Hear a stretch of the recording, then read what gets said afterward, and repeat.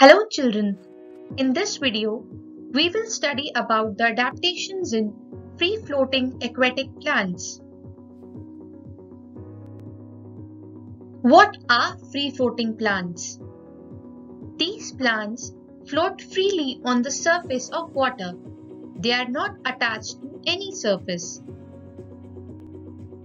Here are some examples of these plants: duckweed, mosquito fern, water hyacinth, and watermeal. Now we need to understand their adaptations. The first question comes in our mind is that why do they float on water? They can float because, like sponges, there are a number of empty spaces throughout their body, which is filled with air. The entire plant is suspended on the water, allowing the plant to be moved around the pond by wind and water currents.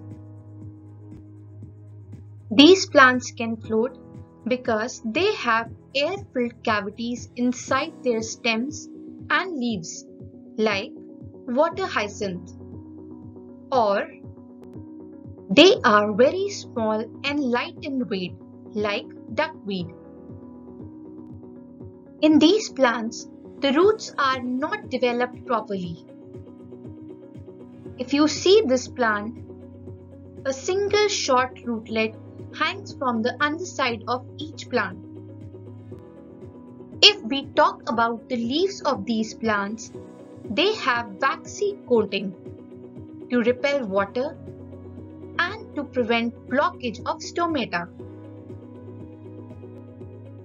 In the previous slide, we have seen that in these plants roots are not developed properly. So, they take all the nutrients from water by passing any need to have their roots in soil.